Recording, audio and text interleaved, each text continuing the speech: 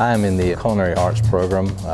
Basically, we get an in-depth look at the profession of cooking, dealing with specific aspects of technique. Most of our classes are certification-based classes. So like at the end of the semester, we take a certification.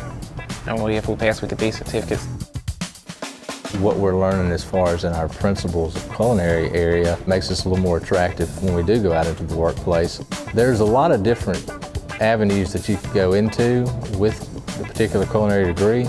It just really kind of depends on what your passion is and what you really what your focus wants to be. It's a lot of passion in it, but you work every day of your life. I just love doing presentations and catering and just to seeing people's faces, like when they walk in the room and how good the food looks.